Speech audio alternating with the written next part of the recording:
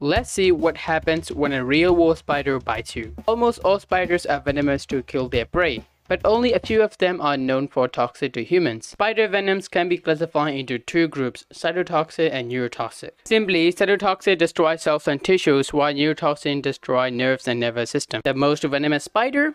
The Brazilian wandering spider, which venom happens to be neurotoxic, so it destroys your brain, nervous system, and associations like heart muscles and eyes. When these spiders bite you, instead of playing background theme music, get your ass to the hospital and seek immediate treatment.